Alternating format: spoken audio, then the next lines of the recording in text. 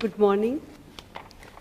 Your Holiness, the last 3 days have been a feast both for the mind and the brain. And as a scientist, I can say that even though it was just a brief glimpse, a very tiny glimpse of our rich traditions, I was just overwhelmed by the richness of the tradition and the knowledge that we need to, as yet, as scientists, explore and understand. Just to briefly recapitulate what we have done in the last 4 sessions, the meeting started out with laying down the traditions of Hindu and Buddhist philosophy as articulated by Swami Atmapriyananda and Jumpala, and it was followed by Ramprasad Chakravarti elucidating the challenges that we scientists face as we initiate this dialogue. In the second session, we unfolded the story of the wonderful collaboration that actually overcame some of the challenges that Ramprasad initially discussed by the presentations from Richie Davidson and Matthew Ricard. This was followed by the brief presentations by Swamiji and Ramprasad on the Advaita Vedanta traditions and the practices. And yesterday, of course, in the afternoon, we heard the Jain practice, the Preksha meditation, and the yoga practices, and some of the studies that have been done in India by Shirley Tellis, Nagendra ji, and of course, briefly, Dr. Gangadhar's work also on this yoga practices in the treatment of mental illnesses was presented by Richie Davidson, since Gangadhar could not be here. We now are assembled here today for the last session. In this session, Your Holiness, we will be reflecting, integrating, and discussing about the future directions that we need to take this meeting and this dialogue to. Personally, interacting with the scientists who have been here during this meeting, it was very evident that there is a tremendous interest from the scientific community into engage in these dialogues. But Your Holiness, without your support and your involvement, this dialogue would not continue. You have not only been a catalyst, you have held us together, and we will continue to need your presence and your involvement and have several such dialogues with the Indian scientists if we truly have to not lose the momentum of this initiative and move this forward. We have wasted enough time in the last few decades that we have not done this, but now that we have started, I seek your help in moving this forward.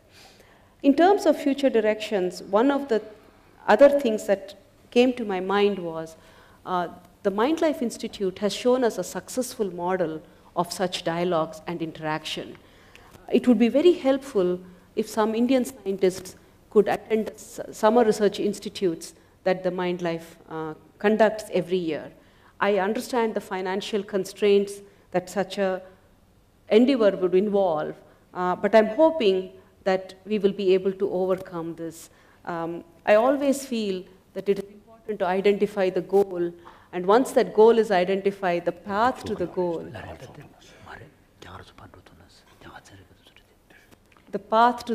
will automatically unfold itself, and we'll find the resources and the means to do it.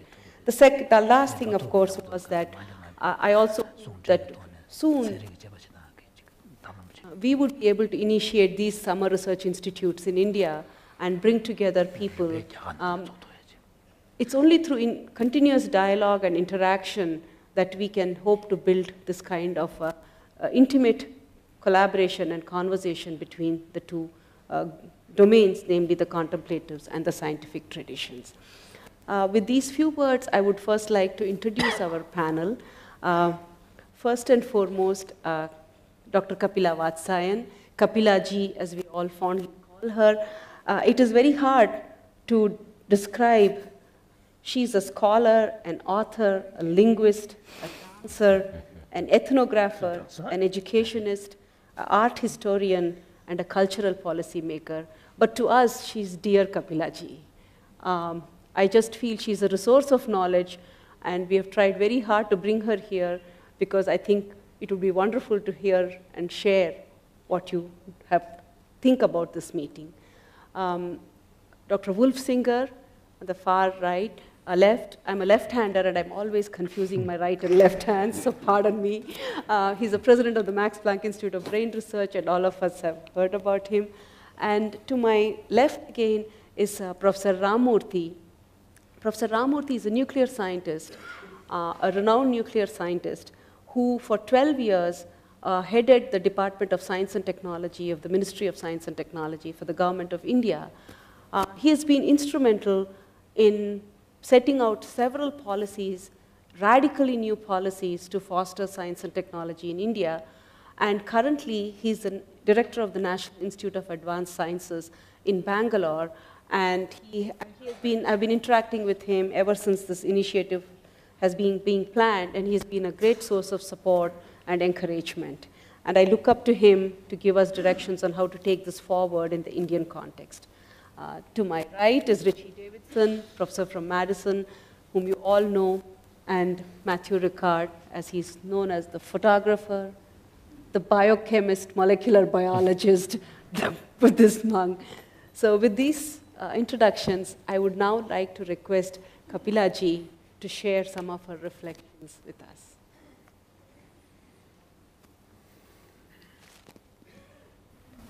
Your Holiness, you have called me mother for many decades. You have also said that the Tibetan tradition and you are Chela of India. You have also said, both privately and publicly, that the Chela has done much better than the Guru. Now, since you are my Chela, and you have done much better than either the mother or the Guru, so I suggest that the son, the Chela speaks, and the mother keeps quiet.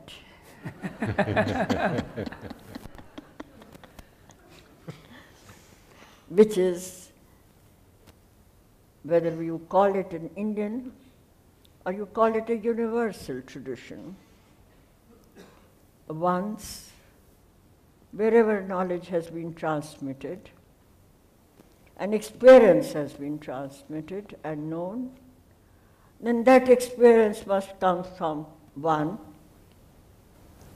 who has been on this journey, both physical and spiritual, as I have known you, little that I have known you, for the long time that I have known you. And I think this audience would like to hear you rather than my squeaky voice. Your Holiness, before I request you to speak, I do wish to place before you not any kind of a summary which Vijay has already given you, but whether from this discussion or from discussions not in confined space of a country or a tradition, the questions which the human mind has asked is about the existential reality, both external and more internal. And at that level, I think that any discussion or dialogue between what the human mind has divided into disciplines, because this is the division of the human mind in terms of considering that these are distinct disciplines. So my first question to you, Your Holiness, is that what is that moment from that undivided moment or that holistic moment, a word that you have used so many times, that division takes place. My second question is that our discussions here have been at, as I see it, from my very little understanding and colossal ignorance, is that the discussions have moved on different planes. The discussions have moved on the plane of, first and foremost, what is this body? How do you... And that body which has a substance or an entity we called the brain, and that brain is responsible, or is it the igniter, or container, or articulator of something which civilizations and cultures have addressed themselves to in terms of A, experience, and B, articulation in language. And what is that process? And does science then address itself to that moment or that process where the brain is the receptacle of the mind? I think this is the basic. And discussions, both at the empirical level of science and at the philosophic level, have occupied humanity for centuries, ever since the human being. My second question to you is, judging from the kind of presentations that we had, and as I said, it moved on many levels, was a scientific, what we call science, and I have a definitional problem on the word science in the English language, coming as it does from its etymology, from the Latin and the Greek source, which means cutting, which means dissection. And all other words in the traditions that we are speaking about, where it does not speak of dissection, it speaks of a holistic and a total comprehension. And that therefore, my second question is that Your Holiness, this whole endeavor, wonderful as it is, then when it comes into this, it is a question of the division that we spoke about in philosophic systems. And therefore, we spent wonderful time and we learned so much from different philosophic systems.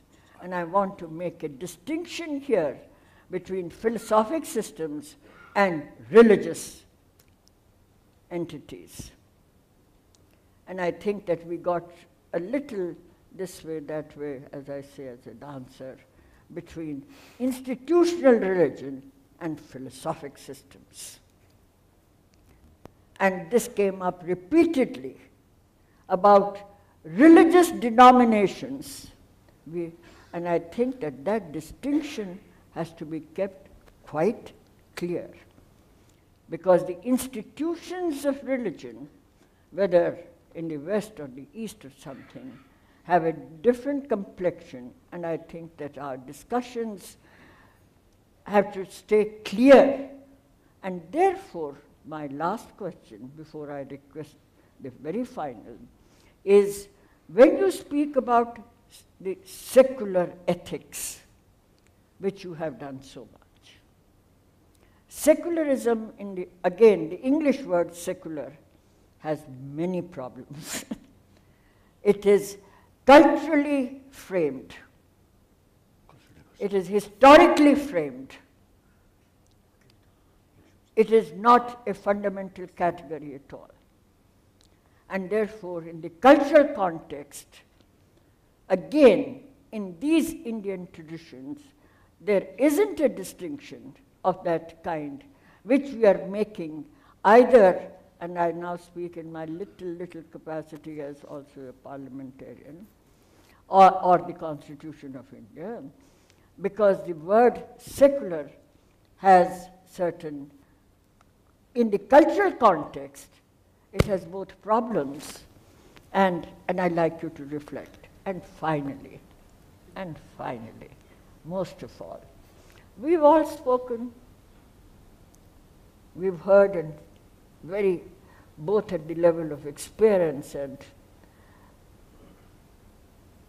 at the level of articulation, but we haven't heard you, Your Holiness, to tell us about the Nalanda tradition, which is where this dialogue started. And as you know, I don't have to tell you that is where the Chela became the Guru. And that is where Nagarjuna and Yogacharya and that. And so I'm sure that this audience would like to hear you on the Nagarjuna tradition. And pardon the mother for speaking too much as usual. Thank you. What is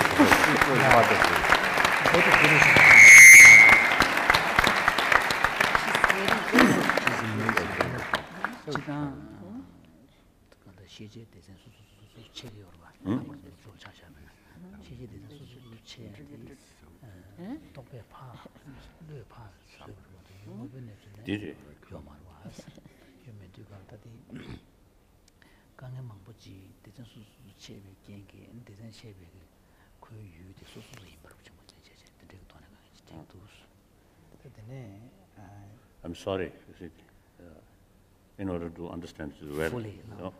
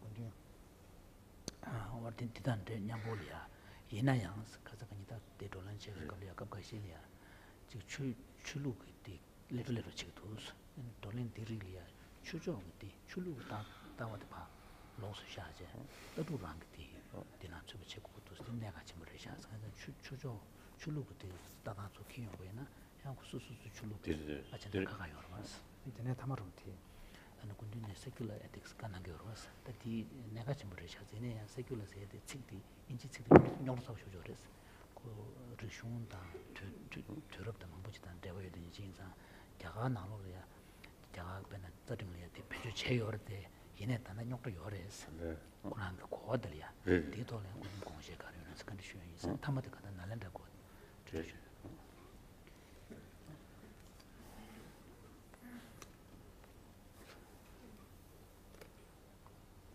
So, thank you, Mataji. Your comment about secularism.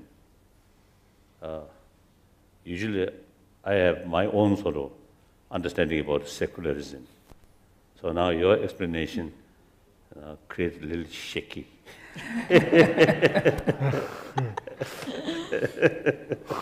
So I really see now my understanding about secularism just seems only half or something very rough. I don't know.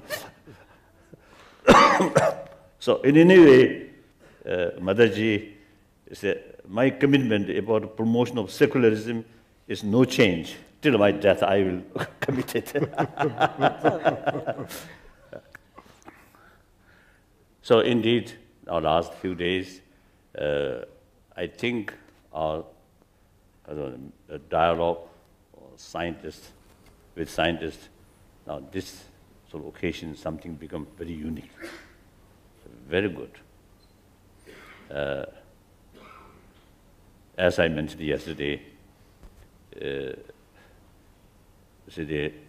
this really now shows the supermarket of different sort of philosophy, different sort of traditions, spiritual traditions. So really wonderful. And also I mentioned this also may create more confusion. So therefore, also it is necessary to know the differences. So now Mataji, although this morning I felt, or maybe if it's appropriate occasion come, I may explain about the basic sort of system of the Nalanda thinking.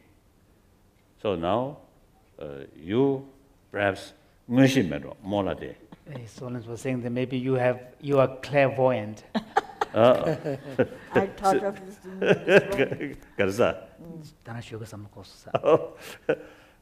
So now, my long-time friend and very, very, intellectual and also dedicated, never married, isn't it? No, I did. Oh. And then, you see, she really devoted taking care of your own mother, isn't it? Hmm? Wonderful lady, wonderful lady. So I usually describe Mataji. So now, very briefly, the presentation of when I say Nalanda tradition, what is that? What is the meaning? I think firstly, the Buddha's statement, "O my follower, bhikshus and others should not accept my teaching out of faith and out of devotion, but rather your own investigation and experiment." So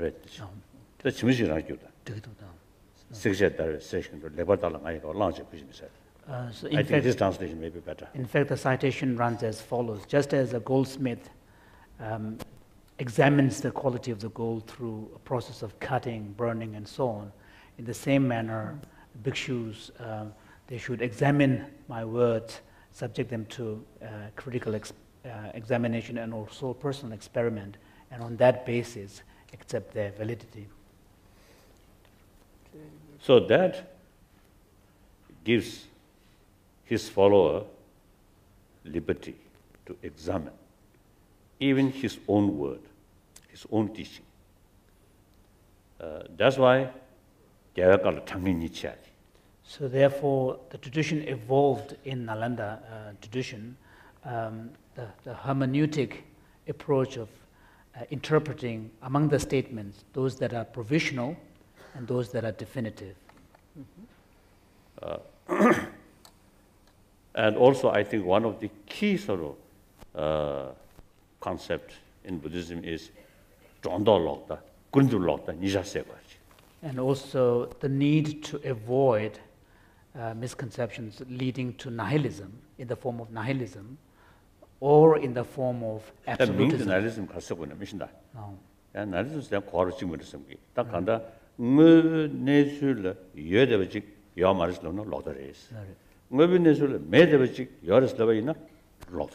Although the word nihilism might be understood in so many different ways, but the basic point is that any assertions that deny what is actually real, that is one form of extreme.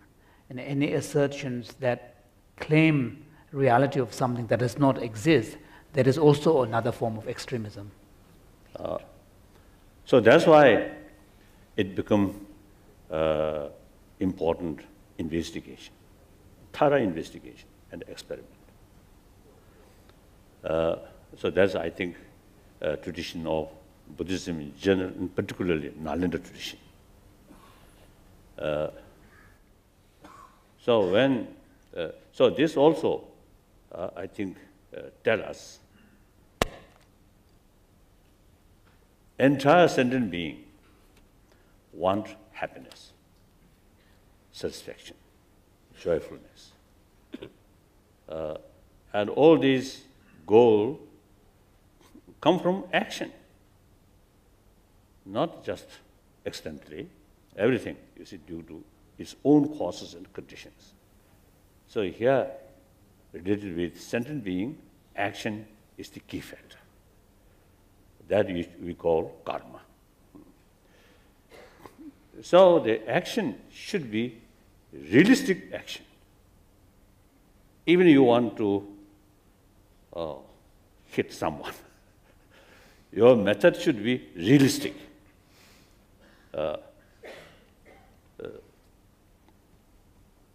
So through realistic approach, you get what you want. Unrealistic method fail, bring satisfactory result. I think one recent sort of example, both Saddam Hussein's sort of policy and of course I have great admiration or love former sort of President the Bush. As a human being, very wonderful person. But you see, his approach, I think the motivation is good to eliminate dictatorship and bring democracy, freedom. But method, unrealistic method. Both sides, I think, unrealistic method. So failed. So even you see making one, also the delicious tea, the approach must be realistic. Just your wishful thinking will not bring taste feel because of tea. You need certain amount of water and some other tea leaf and sugar, milk, everything should be realistic. So every sort of thing, even if it's walking, must be realistic. Otherwise you may fail. So everything should be realistic. Now, including the transformation of our mind also must be realistic. So therefore, again, you see, investigation come important. And then on top of that, we must utilize, in order to know the reality, all different angles. Through one dimension, through one angle, we cannot get the full awareness about the reality. So we must look the reality through all sort of angles and all sort of dimensions. So holistic approach is important. That's why the concept of interdependency is come. Reality, everything interdependent. So in order to get more, the realistic approach, realistic look, we need more sort of wider perspective. So that is come the Buddhist idea of Patitsamuppad, interdependence. Patitsamuppad, interdependency. So then, since realistic approach is important in any field, including Dharma practice, so the importance of logic comes. Seme shungne Sama Din Devustan, Deve Digi, Patcher Mundu Digine, Turdu Nelly Digi Partidi, Saman Devuris Shedior. For example, in the classical Indian Pramana texts, the text on epistemology, a statement is made that in actual fact, all the successful outcomes in our life, including in the immediate term up to the highest achievement of nirvana, all of these successful outcomes are in one way or another fruits of a knowledge, valid cognition, a praman.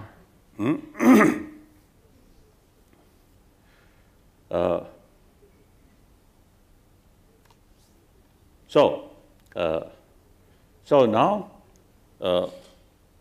in Nalanda sort of institution, one well-known sort of very really smart-minded sort of leader or professor of Nalanda, Nagarjuna,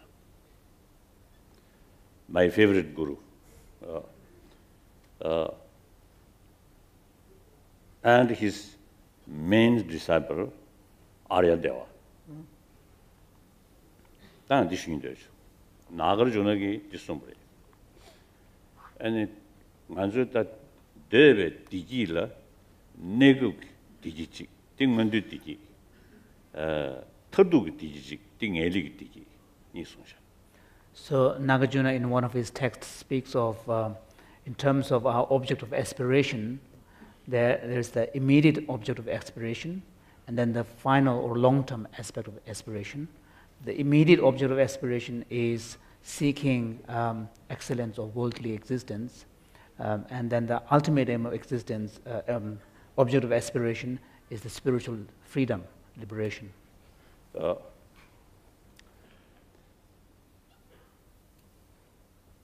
Da di ruptab di sunyundi Aryan dewe sunam member tangpundo 바로 다는 더버지 탐을 다시 군도가 디지털이 개발이 순서를 디디샤.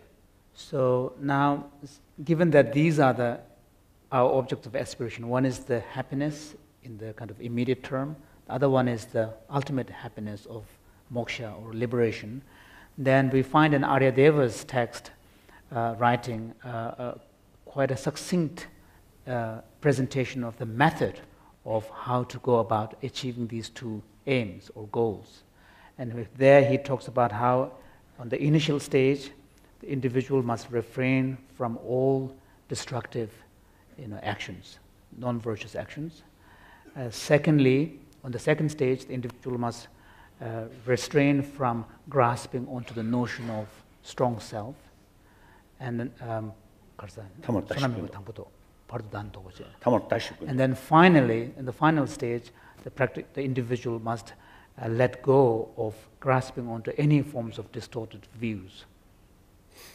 So now first level, 먼저 디기를 치명 원도당 senting 먼저 디기 니 배치 치초.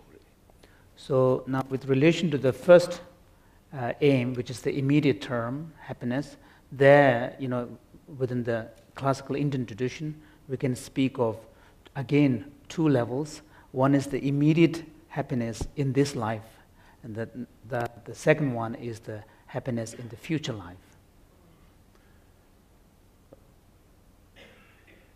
Now here, the importance of secular ethics, no matter whether believer or non-believer, so long anyone who wants happy life, happy community. So now here, the secular ethics related, in order to gain happy life, this very life. And that also the basis of preparation for the happiness.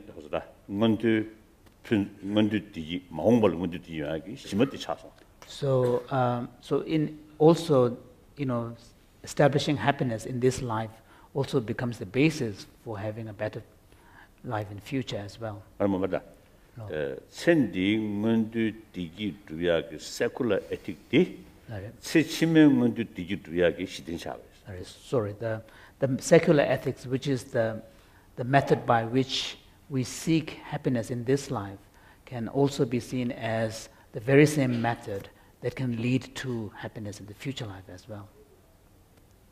I think our dialogue with scientists, I think mainly related with that level. We are not talking about next life. But you see, once we develop meaningful life, and not only happy day by day, but also, you see, that creates positive ground for a good next life. Even you see the concept of, you see, heaven, this life's conduct, positive conduct with principle of moral ethics is the basis because of the method to reach heaven, isn't it? So that's why all religious tradition is talking loving kindness, forgiveness, tolerance, self-discipline, all these things see happen. So that's one level. 랑거시베 되나라 태포 먹고 송되기도 태포 먹고 송되면 난기 안 되디 셈이 태포서 차죠. So, for example, in Lanka Avatara Sutra, which is a descent to Lanka Sutra, there is a reference to many vehicles, spiritual vehicles. And so one vehicle that is referred to is the vehicle of the humans. And so the secular ethics can be seen as being constituted by that. Now about the happiness or joyful life in future. Again, main thing is the restraint harming other. That's the main thing. As the non-religious study. As we pointed out in Aryadeva's text, yeah. I mean, the non-virtues act like 10 non-virtues, obviously. That also is the common, all religion. Even you see, according to law, also you see these are considered because of the wrong thing. Killing, whether believer or non-believer, must restrain killing. Then stealing. If we commit that, you see, we have to go to jail. Then sexual misconduct or abuse, rapes like this. Also, you see, even the ordinary law is because of the wrong thing. Then telling lie. Divisive speech, 직접, harsh words, 맞게, a kind of frivolous, senseless gossip. and also you see, I think main 맞게 the 차단권을 나오지 폐지 더더지었다. So the senseless gossip that is being referred to here is the one that is motivated by strong forms of attachment and aversion and hostility. So these, if you use common sense, these are wrong. So not religious sort of practice. It's common sense. These are harmful to oneself, to the family, to the sort of society, like that. Then napsim lokta. Then covetousness, harmful intention, wrong views. Wrong view now according one's own sort of view, religious sort of view. Yes, you can say, you can have, the lokta. So here, wrong view, how you define something to be wrong view may differ according to one's own philosophical standpoints. So then, the Buddha state, the suffering, in suffering, dukkha, 3 levels. Suffering of change. And suffering of conditioning. So now this mainly deal with first level of suffering. Now second level of suffering, which worldly sort of pleasure, essentially suffering nature. So now, in order to overcome that, now practice of samadhi now involved. Some 띵인징, 다 삼된 검니, 다 삼된 루자네 감공기, 간다지, 다 심기한테 처기하래. 그래서 디기 되베 니미때, 아니 감공기, 단 되베 분소지들이 미심지기, 단 유에 동엘이야. 그걸로 이중에 타네 다 감공기 엔조다 삼대 시베인지 소 당용 다 전두년이 띵인지 공명기야리 대단들의 시락 나바지 항도 공명기야리 다 디기 상배해 봤어요. So 유에 동에 보도 세야다 동에 동에다 아장장한테 유에 동에 리신문주 원고네. So we find in the classical Indian tradition practices that are aimed at cultivating states of samadhi or dhyana, which are heightened states of concentration, and these are states referred to as mental states, transcending the realm of desire. So they are form and formless realms, and these kind of states are achieved on the basis of really cultivating a sense of disillusionment from the sensory world of desire, everyday experience of desire and pleasure, and then moving beyond the spectrum of pain and pleasure, particularly pleasure kind of domination, and moving even to the state of kind of a neutrality. And these are referred to as form and formless states, which transcend even the dimension of kind of sensations and feeling. That's Shilasundri. So, and part of that process involves application of a combination of both single-pointed The method. method. Oh. Method involves single-pointed triangle abiding on the one hand, and also more analytic, comparative kind of perspectives and insight approach on the other. A Sanskrit word we call samadhi and vipassana. Vipassana. This is also common to all Indian tradition. So yesterday, you see, we already used to discuss these things. And now, the So then we spoke about the ultimate aim of the aspirant is the moksha, the liberation. 랑니 소소탈 세하게 랑니다 가서 그게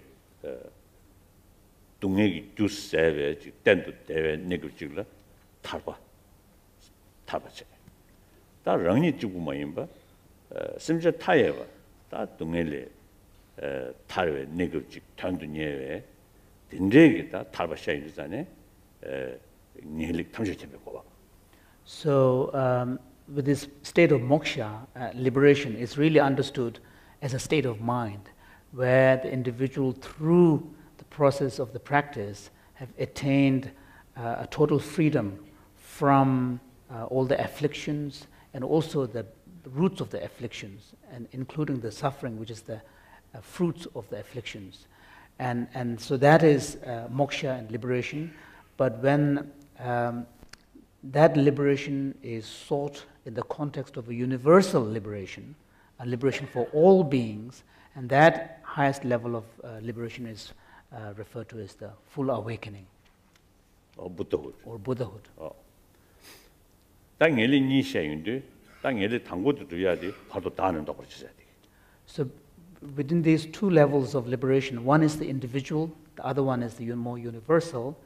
The restraining from grasping onto self is seen as the key path for attaining the individual liberation. 다데 다음에 따와서 나보상이 좀더 지용을 송돼야 되다. 다 하고 우매슝네 송돼야겠다. 다음에 따와야 돼.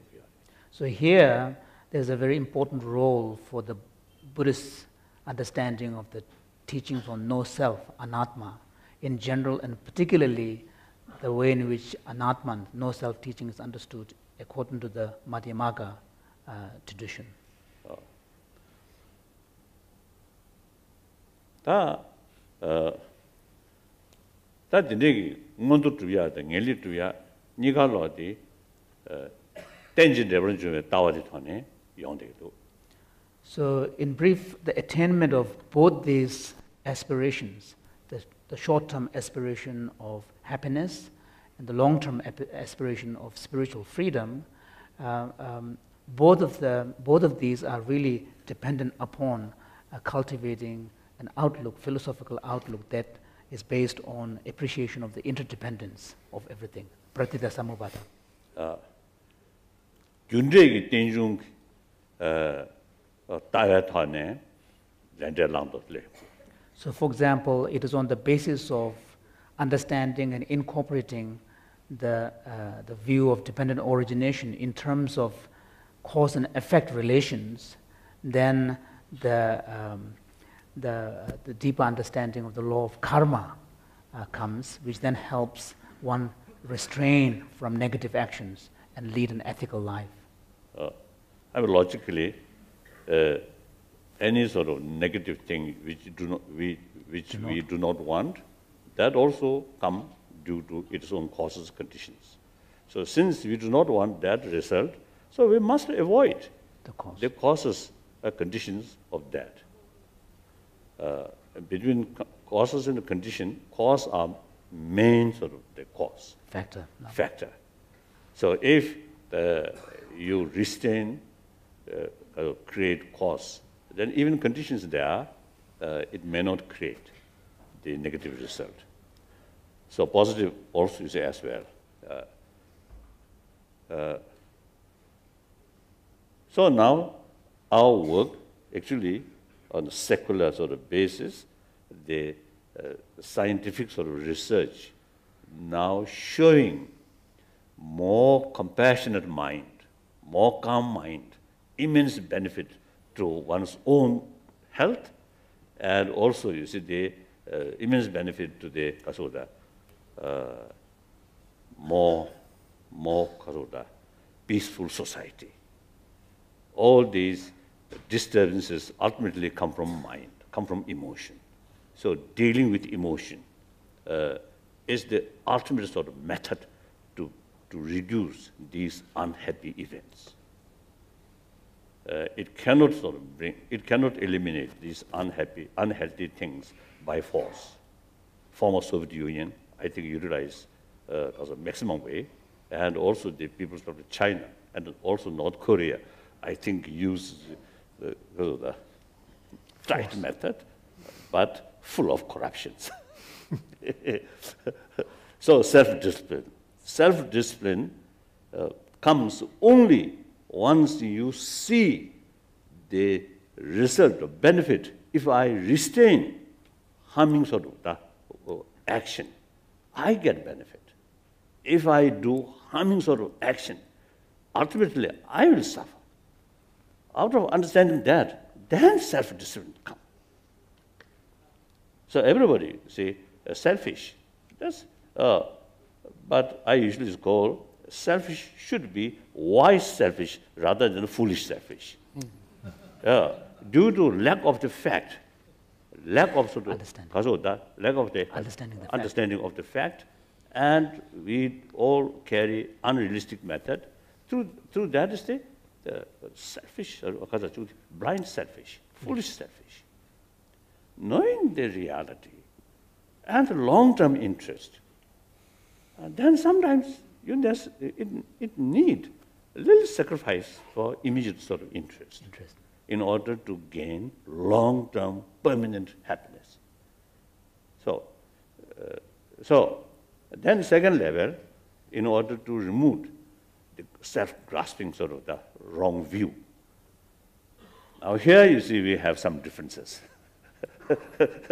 My spiritual brother, non-Buddhist, now the question of view of self, sort of independent, even though it's a small self or big self, still that big self there. So the individual small self completely dissolved in the big self still there. So it might develop attachment towards that big soul, big self. So we must, you see, develop the selfless on all levels.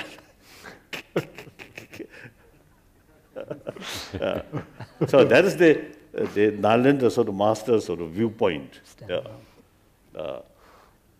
So in any way,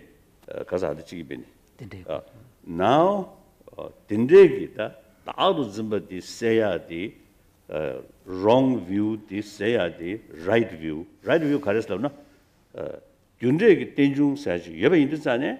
Devu the Julten the Yari, Tinde Yindu, Devu Tungem Minduba, the Deodava Yindu, Didu, Jutela, Langdo Chores at Dishe.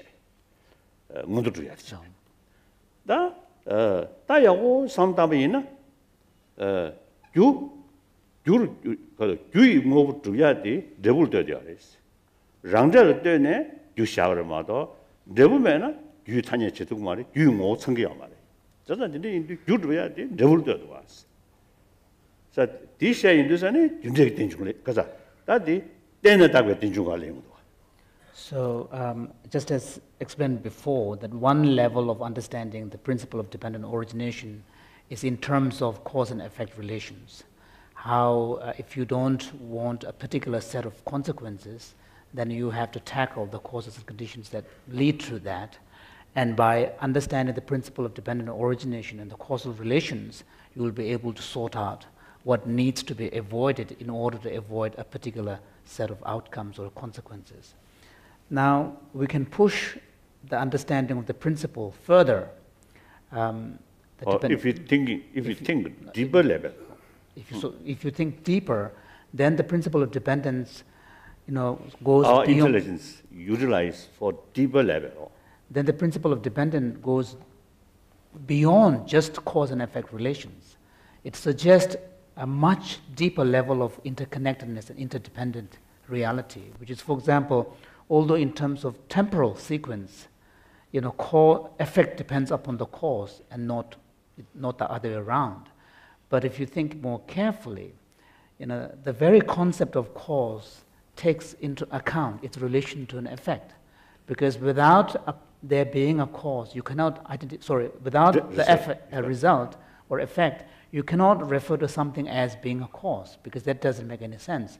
So in this way, we can see that our concepts are all contingent, that they already presuppose a network of relationships. So once you understand that, then you understand principle of dependent origination in terms of mutual dependence as well.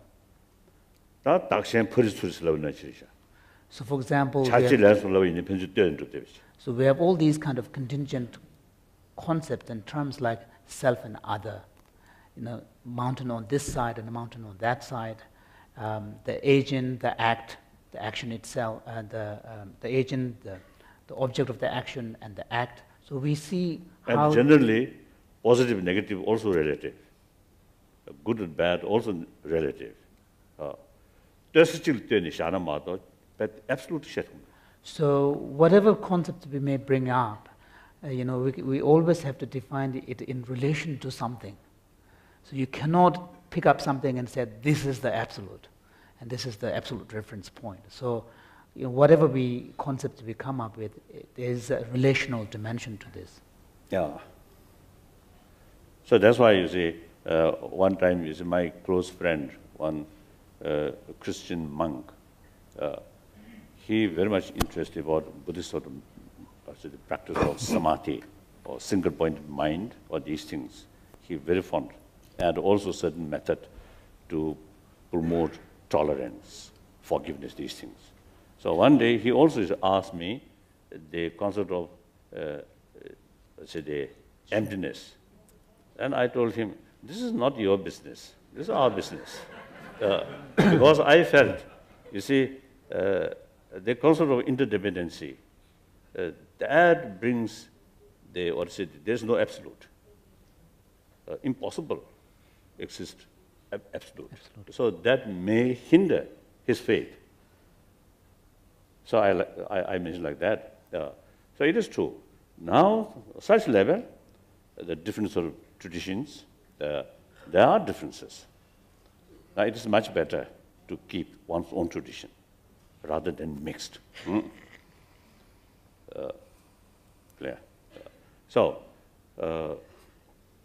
다 때는 딱에 딘중기 랑문의 예바 따에다 따와 신줄어디 세야데 탑시 디버도 거. So in fact, it is only this level of understanding of dependent origination or interdependence and relational nature of things that will help us deal with the grasping at some notion of objective, intrinsic existence out there.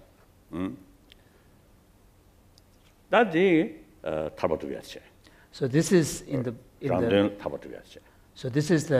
context of Nagarjuna's teaching, the primary method for attaining individual liberation.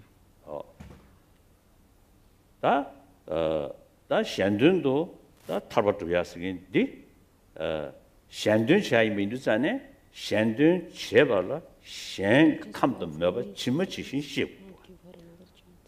다가는 신기 캄도 메바도 참바지기 애니 추주 된 시에서 거 된제 인도 시시시발로 바도 집에 집어디 개진 쪼래서. So now in relation to seeking the universal liberation for the benefit of all beings, since that altruistic motive is the main driving force, therefore it requires on the part of the person to have much greater understanding of the needs and the context and so on of helping other sentient beings. So therefore, in addition to the afflictions, one also needs to overcome all the subtle imprints and dispositions of obscurations that the mind may possess. So that the Indu that this sayagi or 당에 되게 들려서 다도 다도 좀 되게 샹왕도 예 티시도 두지기 동에서 찾아래. 다 동에 숨버지. 두지기 동에다 줘야리야 바도 다는 더블시 sayagi 뜻이 뒤탄에 다 넣어야지다. 대영원이야 러스문냠네. 띵징을 넣었다. 대영원을 추중을 넣어 러스문냠 돈에 용과. 근데 계속 부진 어쩌러. So sorry. So in relation to the, kind of dealing with the grasping itself, it is as explained. You need very powerful wisdom which understand absence of independent existence. Now, in order to gain sort of very sound experiences, you need single-pointed mind, the mindful mind. That is samadhi.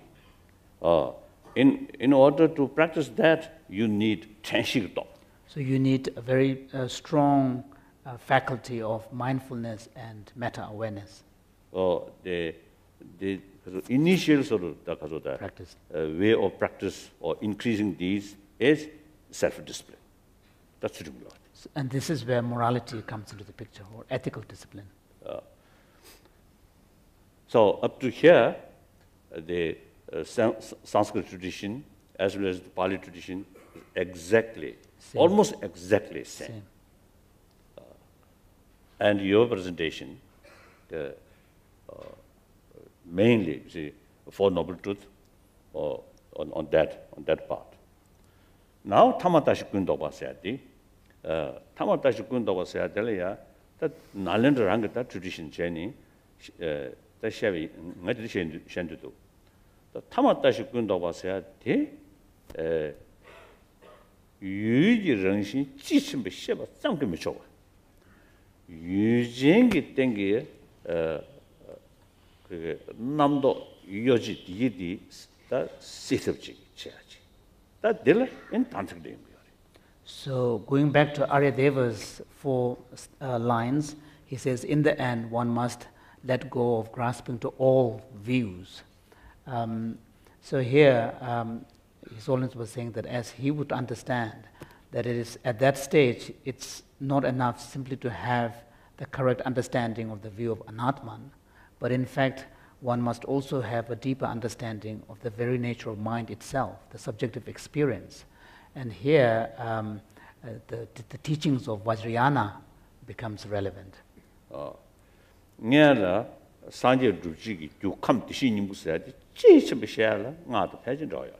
So here, for example, in order to fully understand the deeper meaning and the whole implications of the teachings on Buddha nature, the Tathagata Garbha, the essence of Buddhahood, one has to take into account the perspectives of the Vajrayana tradition.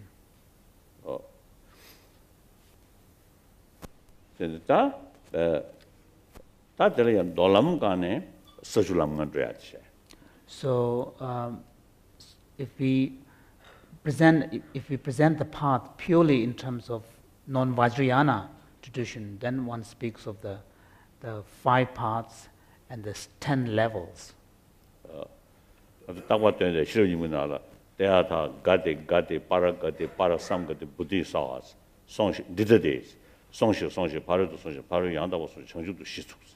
So this process is captured in the famous mantra, which is at the end of Heart Sutra, Tatyatha, which means it is thus, Gade Gade, gone beyond and gone and ground in the experience of enlightenment. So they're Lama chapter. So these are correlated to the 5 stages of the path.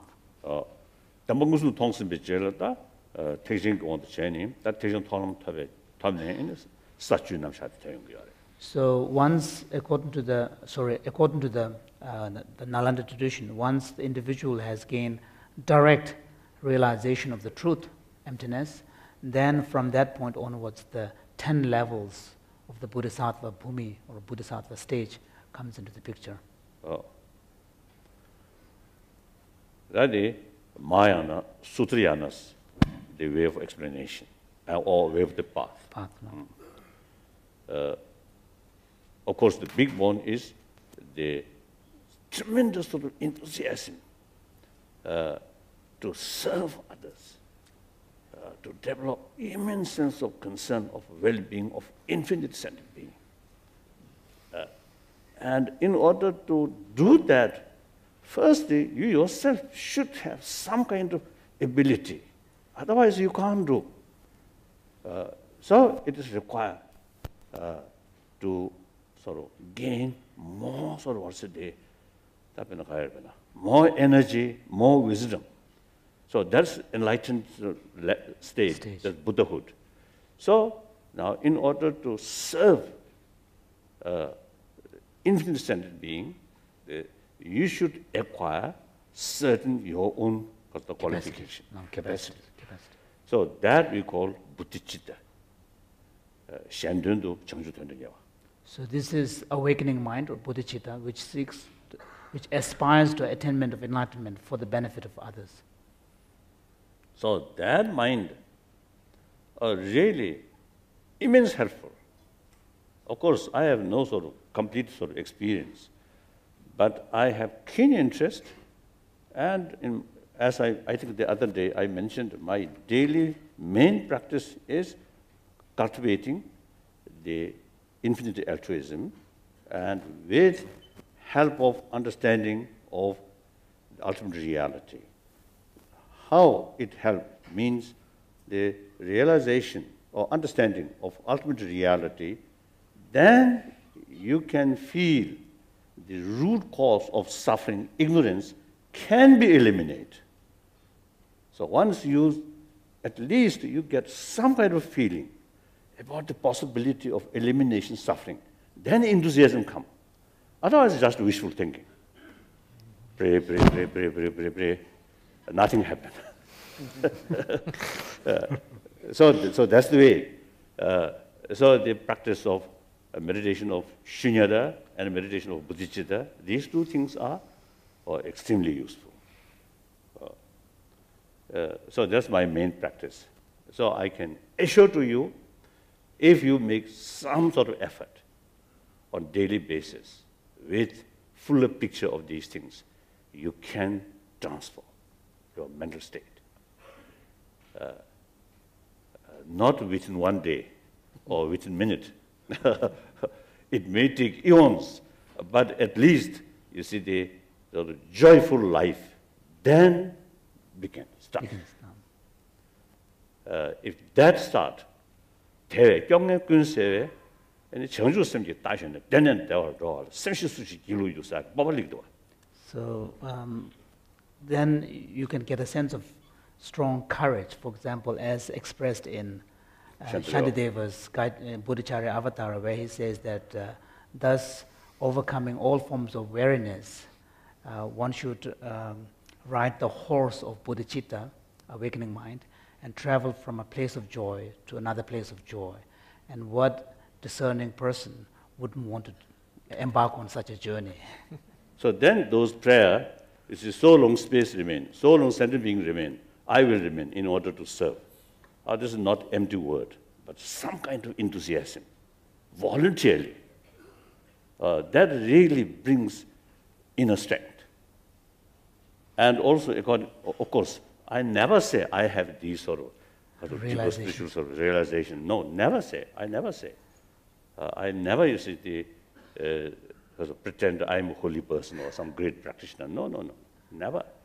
But at least I have some, I think my experience, a little above zero. So even that, very, very helpful. When I feel a little bit tired, but when I feel some useful, some meaningful day, then the tiredness immediately is gone. Very, very helpful, very helpful. So I think much better become billionaire, then become billionaire. Billionaire, much worry. I think much stress, isn't it? This kind of the experience. The mental thinking, slight experience come, really makes you different. Wonderful. So please don't concentrate wholly on money. Think about our inner value. Very important. Now, so 다디 가서래 대기를 대하기 지세만데 로이 그게 다 가서 그 유전 기땡네 다 지금 남도 여지 지금 과야 탑시지 여러 있나 다 탑시 쳐봐야지 다 달라 나란 니진이 쳐야나라 세주기 내급직도 밀음기 내급직도 니주기 내급직도 되게 갖다 된 것은 시가 차라요 때문에. So earlier I explained that it's not simply adequate to have a kind of an understanding of the ultimate nature of reality about the objective world, but also it is important to have a deeper understanding of one's own subjective experience, and particularly understand how thoughts arise in us, and how and find a way in which these conceptual thought processes can be calmed down, and explore are there methods by which we can bring about the cessation of these kind of conceptual thought processes. So here, the explanation on how the consciousness during the waking state and the dream state and the deep sleep states differ. And what this suggests is that the fact that we have different states of consciousness in our existence indicates there is a levels of subtlety in our experience of consciousness. I think everybody have this sort of experience. In dream, it's just some sort of experience, anger, or sort of what's the compassion. Then after you wake up, still some sort of impact. Mm-hmm.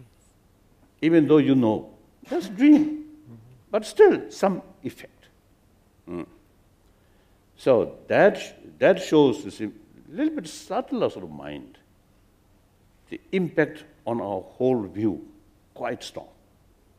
So therefore, the Nagarjuna stated, according to Guhisamansa, based on Guhisamansa, Nagarjuna concluded Shiduji Kusum. Shiduji Kusum Satele, Seduji Kusum. Niduji, that's Seduji Kusum.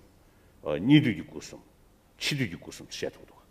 So, therefore, in Nagarjuna's text, he actually speaks of these three. 나가르주네 르마 Yeah. 아리안데베 주두. So this is, for example, in the text called The Five Stages by Nagarjuna and Aryadeva's Compendium of Practices, in which they speak of these three, not only there are these three stages of consciousness. 데두 주쿠숨, 람두 주쿠숨, 시두 주쿠숨, 시두 주쿠숨라 세두 니두 에가 치두. So, and these explanations are made, for example, in the context of result. One speaks of the three embodiments of a fully enlightened being: Dharmakaya, Sambhogakaya, and Nirmanakaya. And on the path, there is a corresponding equivalence of these three kayas. And in the ordinary state, you have the dream, the waking state, the dream, the deep sleep state, and also at the point of death, during which you have different states of consciousness. So he clearly sort of explained the relation. There are some similarities. So he just gives the name. It's three kayas in daily basis, and three kayas when you gain some sort of experience, deeper experience, then final sort of Buddhahood. So that's a Tantrayana. So the main method is dissolution of grosser level of mind. In order to dissolve grosser level of mind, the technique is try to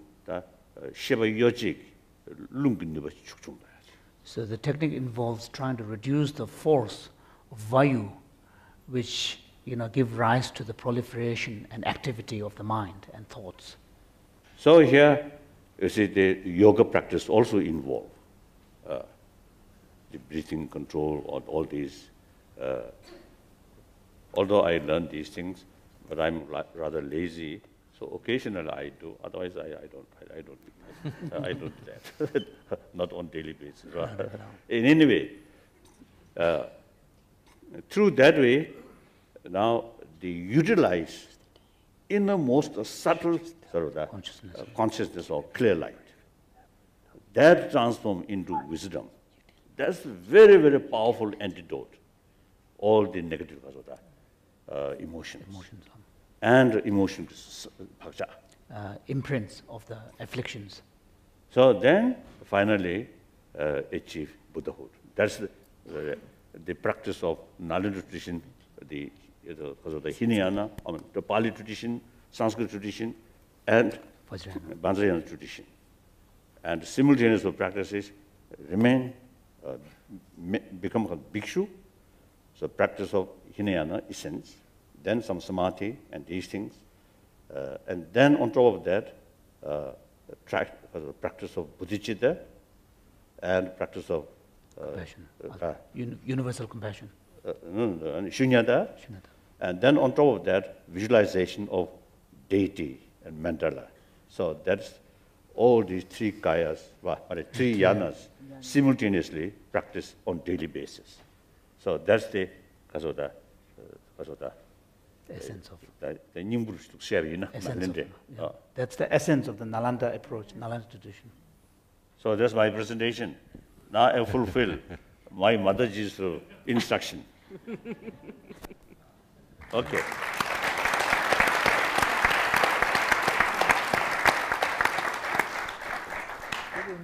I'm really sorry that much time consumed. Thank you. Sorry. No, thank you, Your Holiness. Yes, it was indeed very enlightening for us, I think. And I'll now request Dr. Wolfsinger to give his remarks. Your Holiness, I will be very, very short. I think there is very little to be added after this profound analysis.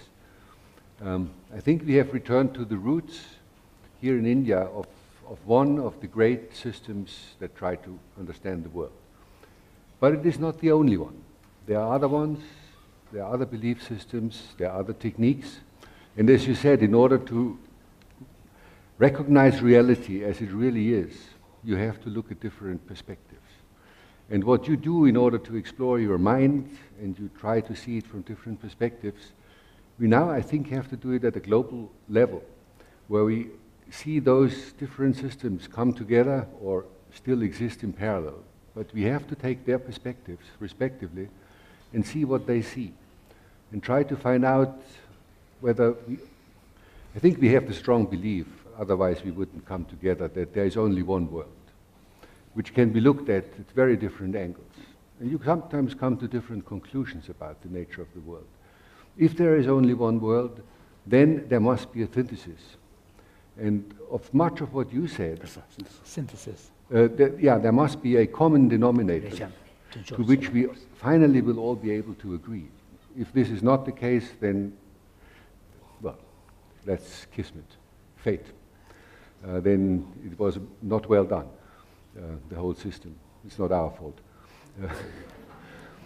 But let's hope that it is like that. And then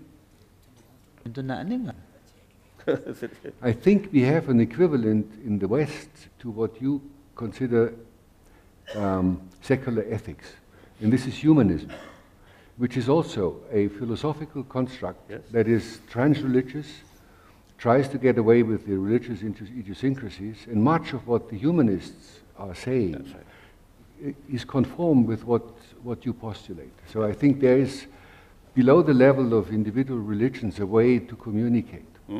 And we should get those scholars together rather than representatives of the different churches and sub-churches and so. But what we need is a translation system.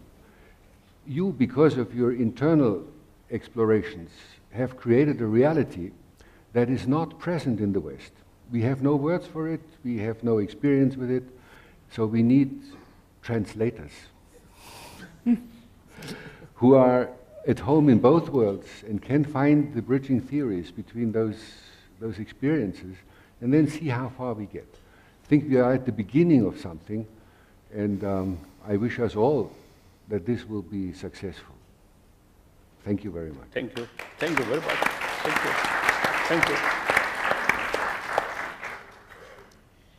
So I'll now request Richie Davidson, and the last word will be from Dr. Matthew. Thank you. I will be very brief as well. Your Holiness, this was, I think, a pivotal meeting for us together for Mind and Life. As you know, we held a meeting in Europe in April in Zurich, and you have requested a meeting in Asia for many, many years. And we thought about Japan and other Asian locations, and when you initially suggested Asia, we never envisioned having a meeting in India. I think that meeting here has been so important and meaningful since, as you have so beautifully articulated, the Nalanda tradition really has its strong roots here and has been so influential in our own thinking.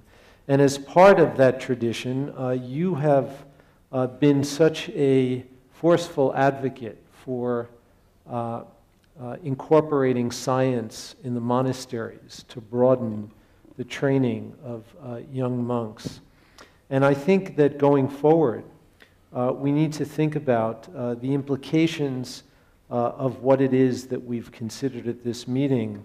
And I look forward to the day when the academies of higher learning here in India, places like the Institute of Advanced Study in Bangalore and other such prestigious institutions, and also institutions in Europe and the United States that are comparable, follow your lead.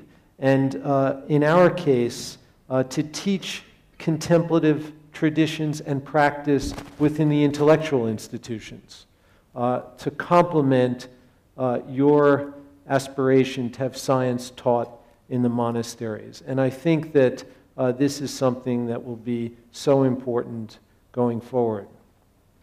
One of the other, I think, amazing opportunities that we've learned about here in India is that there are already applications of teaching contemplative practice, for example, in education. We've learned while we were here about wonderful programs going on here in Delhi in the Embassy School and elsewhere in India. None of these programs currently have research that is actually evaluating the impact of these programs, and I think that there is a wonderful opportunity that has been catalyzed by this meeting to encourage research which will help to establish these programs in a more substantial way and broaden their impact throughout India as well as throughout the world. And I think that India can really become a model for how this might be done. I also can envision joint visits of government funding agencies. In the United States, there's a component of the National Institute of Health that is providing important funding for meditation research. And I think that going forward, I can envision those groups coming together with similar groups in India and elsewhere in the world. And finally, I think that we have operated on the conviction that health is not simply the absence of illness, that well-being is something more than just the absence of disease. And Mind and Life, I think, can be a force in the world for scientifically based promotion of real well-being, genuine eudaimonia. And I very much look forward to the time in the near future when mental training is regarded in the same way as physical training or physical exercise is today. And I think, Your Holiness, you've been such an inspiration in helping to move that agenda forward. So thank you.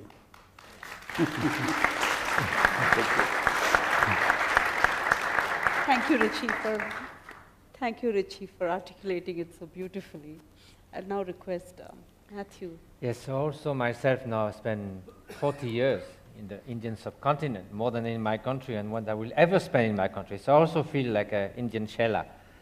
And just two small points that I take from a few days together. And about the secular ethics, if some people feel uncomfortable, sometimes we speak of universal values, but universal is a little bit also a sort of vague. So Your Holiness often speak of fundamental levels of humanity. So fundamental ethics is about what? You often say, fundamentally, I'm a human being. Then, in my case, I'm born in France. Then I became a Buddhist monk in the Tibetan tradition. All those are superimposed level, but fundamentally, I'm a human being.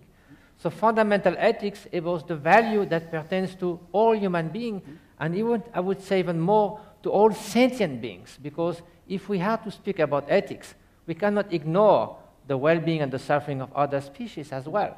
So it's really this aspect of fundamental ethics can be commonly shared without any idea what secular means as opposed to religion. It's about fundamental value of what all sentient beings are aspiring to. Now, the second small remark is about science. People say science goes well with spirituality or not, are they antagonists? So it's all about what we mean by science. And Your Holiness, you have said that the Buddha said that we should examine his teachings and we should examine reality like examining gold by rubbing, melting, beating the gold to see if the gold is pure. So that's really the purpose of science, open, pragmatic, investigating mind. So the only thing that could differentiate is the domains of investigation. So it is true that natural science have mostly looked to the outside world, but they also have to look at the very fabric of reality with physics and quantum physics. Now psychology is also looking at the inner workings of the mind. So it is true that the classic Indian tradition have put an extraordinary emphasis on understanding reality from the subjective perspective, from the phenomenological perspective, both what it means of reality in terms of how sentient beings perceive reality according to the way their consciousness is, and to understand the ultimate nature of mind. But the rigorousness, the honesty, the logic, the reasoning that goes behind that investigation is definitely can be scientific in the sense of a rigorous pursuit of truth. So it's of course not goes well with blind faith, with presupposition, and so forth. But a more deeper definition of science, there's no such conflict.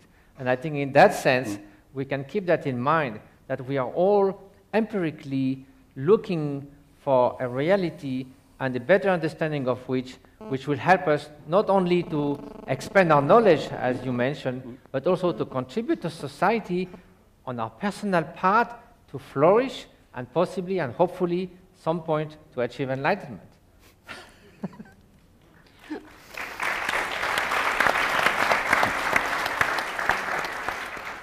His Holiness Matthew Ricard has synthesized everything so beautifully. And now the last remarks will be by Professor Ramamurthy. His Holiness the Dalai Lama ji, distinguished panelists, ladies and gentlemen. I am a hardcore scientist. I must thank the organizers, particularly the Mind Life Institute, for giving Niyaz the opportunity to join you and co-sponsor this particular event. Understanding the mind has always been a challenge to the humanity, for maybe since time immemorial. In the past, the traditional scholars have been looking inwards. That's the only way of investigating the mind and understanding. Knowledge generation is always coupled with inward looking. Modern science has been looking from outside. This is the one which has differentiated the modern science and the traditional science. It is unfortunate that the two systems have not been complementing each other, but actually have been looking at with a little bit of distress. And there are reasons for this kind of distress. Of course, lack of understanding of the holistic manner, and more importantly, the way in which modern science had developed.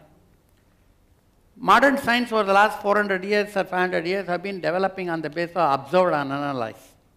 If you can't observe, then it is not true knowledge. And there is also another underlying assumption that the observer has nothing to do with the observing process. So if a same experiment is repeated in 10 different places by 10 different people, it must give the same result. Now this has created a situation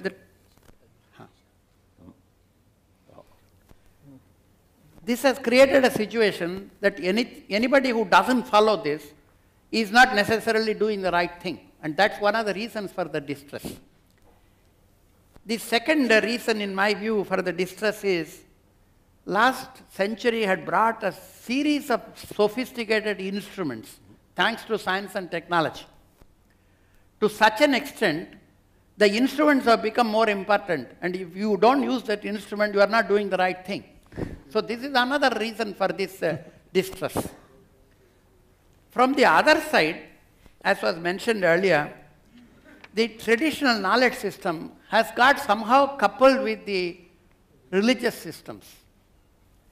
The knowledge system does not imply religion, but unfortunately the common man thinks the religion is the one which goes with it. I always say, for example, when we were young, if you want to go to a Unani doctor, you must be a Muslim. Now we understand that that's a medical system. It has nothing to do with what you do in the prayer room or inside the house. But there was association, close association, which has also created a problem. I'm glad you said that today we need to look at beyond the religions in one holistic manner. Well, there are good signals. This distrust is slowly giving way to trust for various reasons.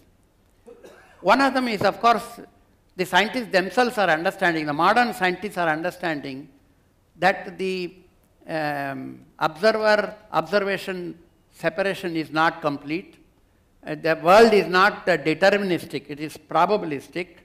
And if you don't understand something, it does not mean it is wrong. So this is one realization of 20th century science. The second, of course, is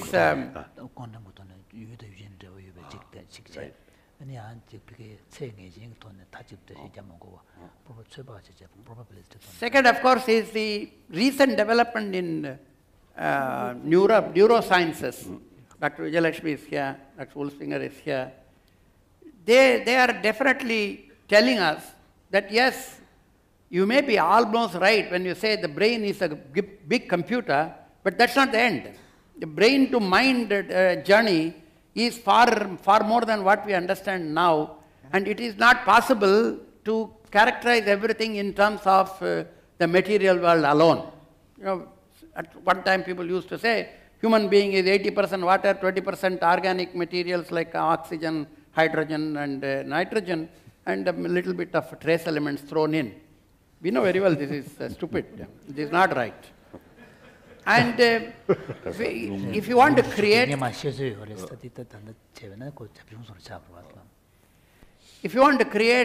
life as such, we don't have all the ingredients in hand. This also has made the modern scientists a little more humble than what they were maybe 50 years before. And this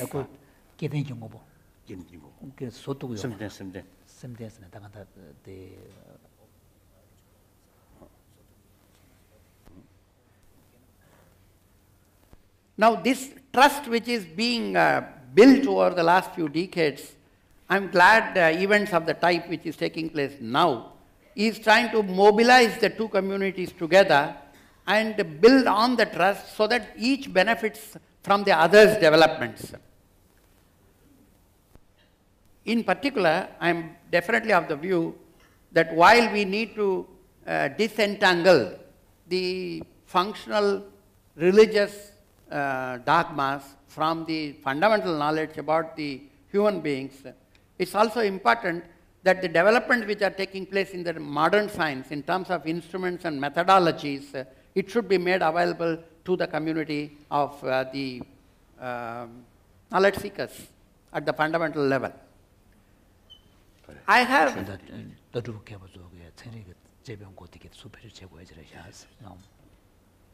a few specific suggestions to make. Yes, it is important that the gurus meet and discuss among themselves what is common between them.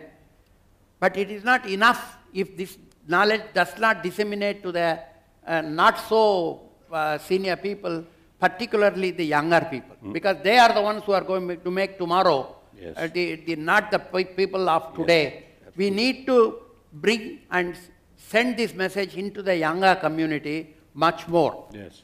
You don't see them here, not many of them. So my first requirement, I believe, is that meetings of this kind have to take place on a regular basis in different locations, in different institutions, and the message should spread around that don't look at it in isolation, but look at it in a holistic manner. Dr. Vijayalakshmi was mentioning this, that we need to build the events of this type much more than what is happening today. Well, any event of this kind costs money. So if somebody has to go to some place and give a lecture, they will say, where is the resource? I remember in Department of Science and Technology, we used to have a theoretical physics seminar circuit. Some money is kept aside. If anybody has something to say, and if anybody is interested in listening to him, then scheme allows him to go there and make. Only one condition, you will not go to one place and come back. You will go to 5 places and come. 5 lectures you must give. I think we must build a seminar circuit like this in mind and life area, where people like Vijayalakshmi can go and talk. She is listened to with respect and sometimes a little bit of fear. But I think she should have an opportunity to go and interact with the youngsters, and youngsters should have an opportunity to call her and say what's happening and why is it happening this way. The second aspect is,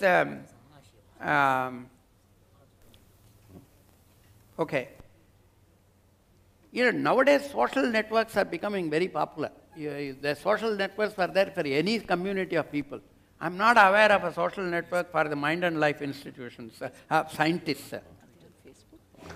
Yes. Make use of modern technology to build that network when you are not close by. You are thousands of miles away, but you are still together in your mind. I think we must make use of the modern technology to build this and enlarge this network. Of course, if you want to do research in this area, it again costs money. And generally, when you go to a funding agency, particularly if it is in the government, because I have been with the government for 40 years, first question is, what are the deliverables? What do you deliver? What do you give back in return? And nowadays they say, what is your contribution to GDP? Right? Contribution. And across the world, people talk about Millennium Development Goals. Now, look at these two terms, Millennium Development Goal and GDP.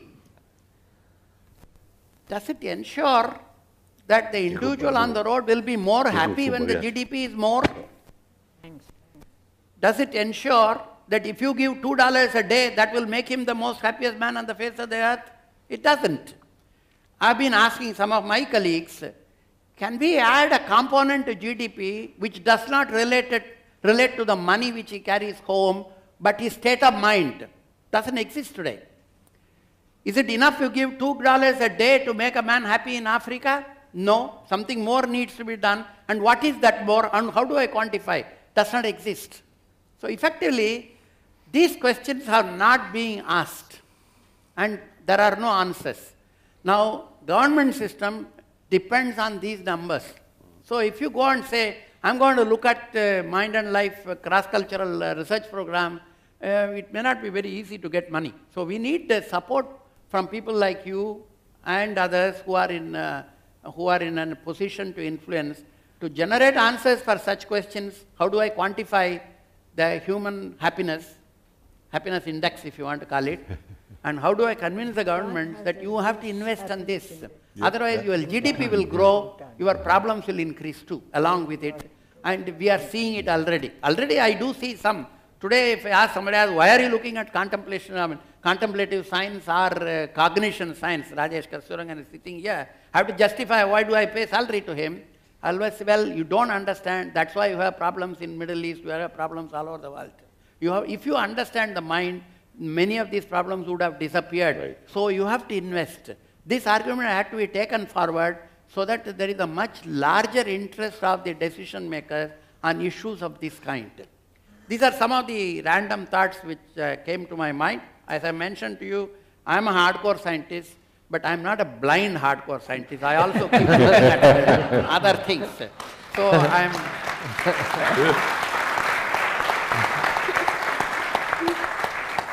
I once again thank the Mind Life Institute for giving us an opportunity to be with you in this journey, and I assure you that we will continue to be with you in this journey. Thank you very much. Thank you. Thank you very much. Thank you.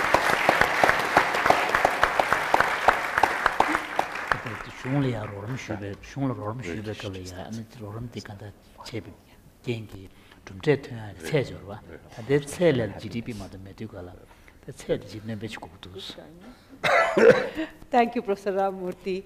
I would now request His Holiness to just give some final remarks.